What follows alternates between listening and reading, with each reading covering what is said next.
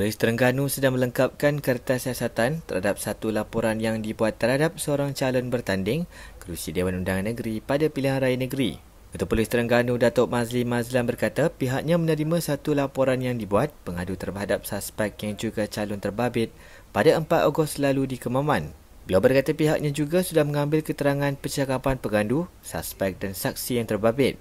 Beliau berkata demikian pada sidang media di Ibu Pejabat Polis Kontijen IPK Terengganu di Kuala Terengganu pada Selasa. Mazli berkata siasatan kes terbabit masih di peringkat awal dan akan menunggu serta arahan selanjutnya daripada PPN.